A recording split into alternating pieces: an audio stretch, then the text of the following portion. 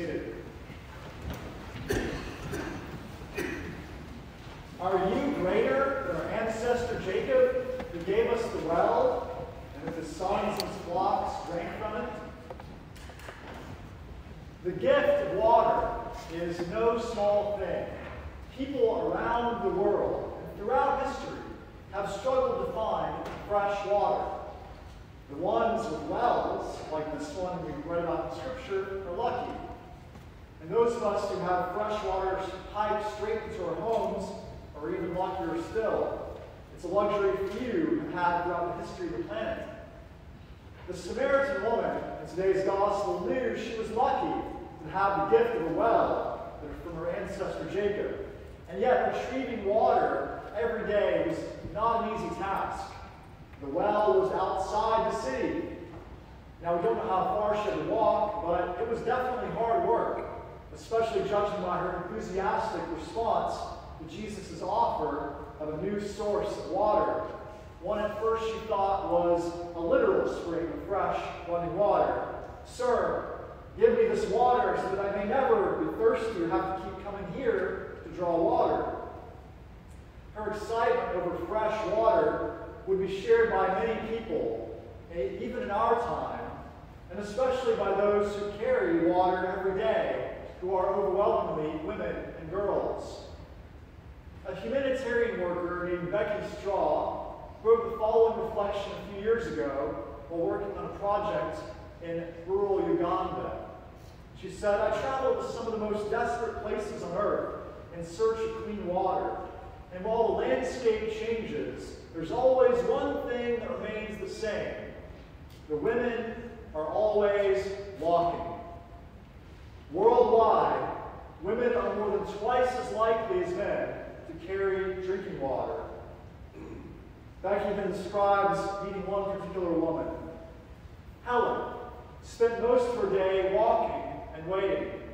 She told me each day she'd think to herself, "How should I use this water today? Should I water my garden so we can grow food? Should I wash my children's school uniforms? Should I use it to cook a meal? Should we drink this water?" With 2 children, 1 husband, and only 10 gallons of water, Helen had to make choices.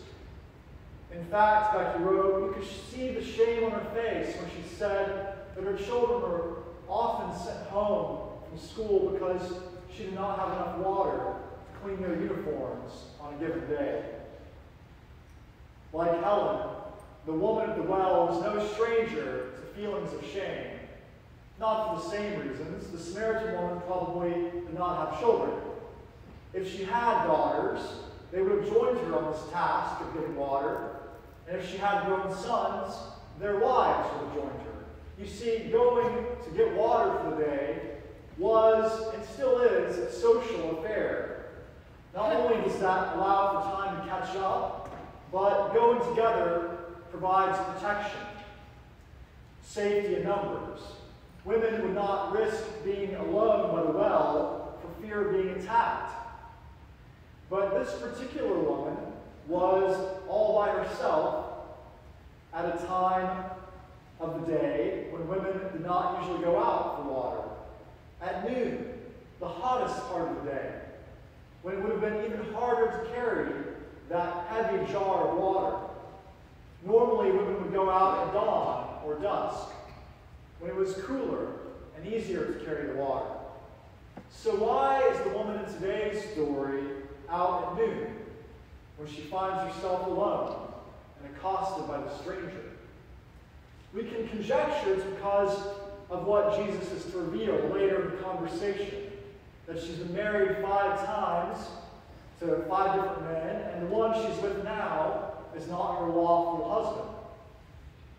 Because of this, she's like an outcast from her community. This is why she's by herself on an errand that's usually done socially. The respectable women of her town want nothing to do with her. Sadly, the church throughout the ages has largely seen this exclusion as justified.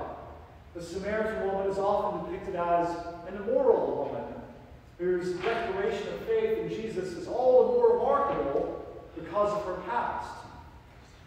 But it's important to remember that women were not free to divorce men in first century Palestine. So her 5 husbands either died or divorced her, or some combination of the two. So nothing wrong with having had 5 husbands.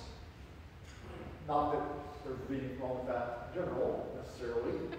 But, and now, past childbearing years, perhaps she's with a man who she's not married to, not because she's an immoral woman, but because that situation offers her some stability in what would have been a very unstable life situation. You see, in this time and place, women on their own do not have really any ways to support themselves, and so it was a desperate situation. So instead of shunning the woman at the well, Jesus speaks to her. In fact, this is his longest single conversation with an individual recounted in Scripture, as we probably are aware after having been standing for all that time during reading the Gospel.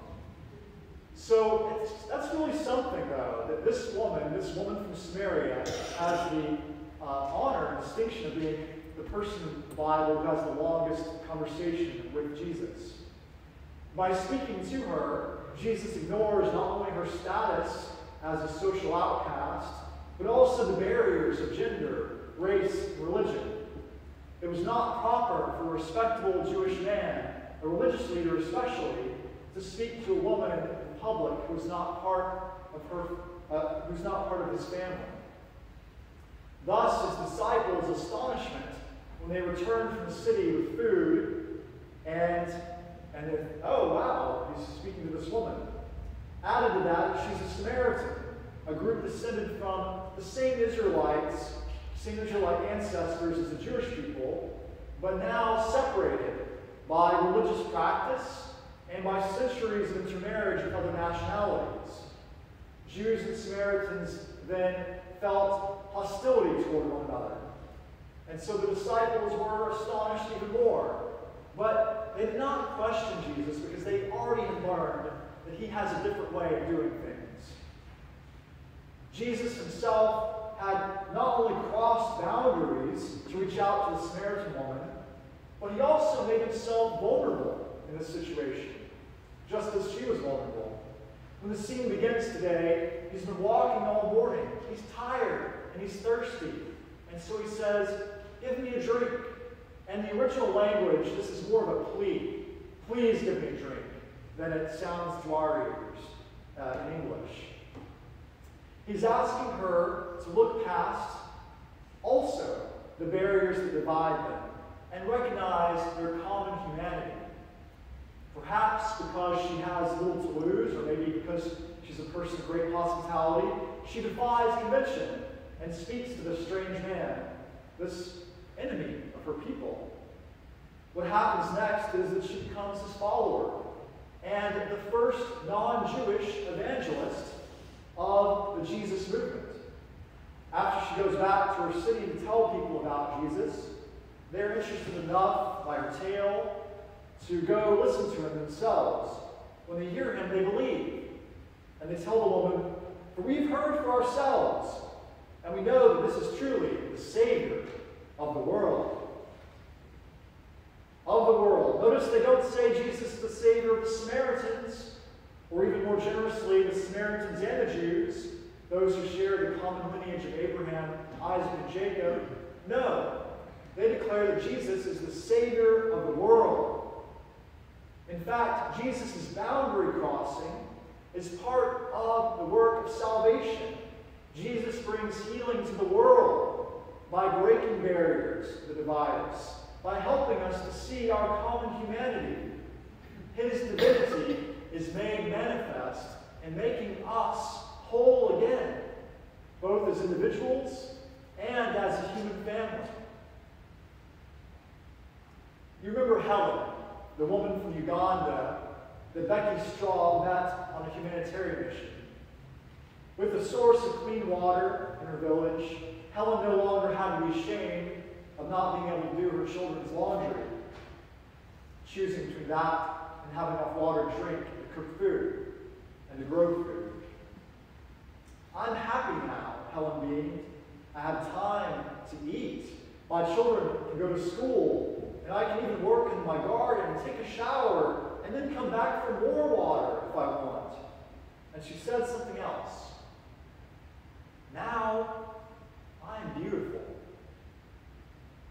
Becky was silent. That really hit me. My job, she says, is to focus on sustainable development, health, hygiene, sanitation.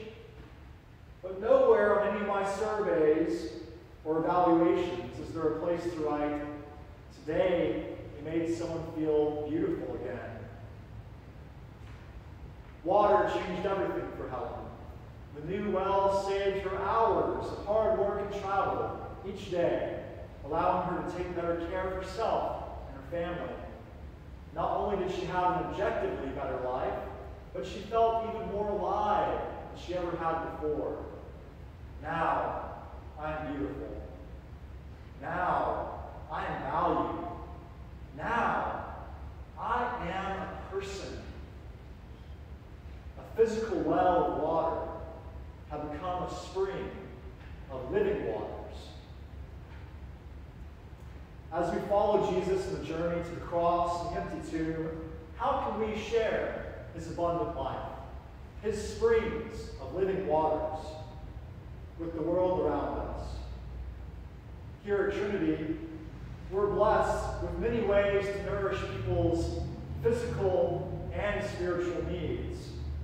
For example, if you come to Saturday soup, to the community meal, you'll be served good food, but you'll also find good company.